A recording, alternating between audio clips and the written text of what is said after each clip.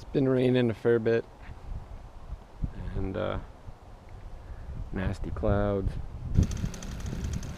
Been doing some work to the Peugeot.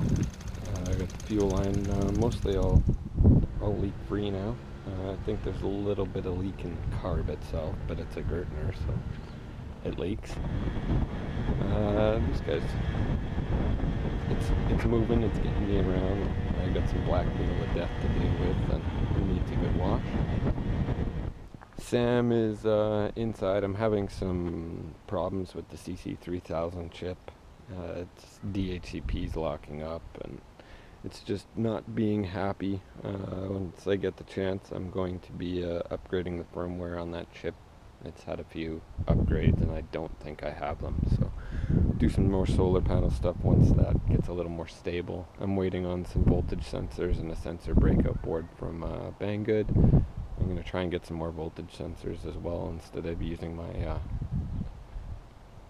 my resistor dividers, so we'll see what happens with that. Tulips are still up, not really opening too much anymore, but they are there. A little bit of work on the moped shack, bunch of bikes that I gotta fix up and take to auction, except for one. And got the stuff up there. I'm trying to clean up a little bit. And yeah, the Dodge, working on the Dodge, done a fair bit actually. Last video I'd done the water pump, alternator, all that stuff, the resistor. Still getting the odd little puddle underneath it of ATF, so I changed the park neutral safety switch, and that getting a new one of those in there with a good O-ring seemed to really help stop a bunch of the leaks. And I was also having an issue once the oil warmed or got up to temperature. My oil pressure would drop when I was at a stopped at a light.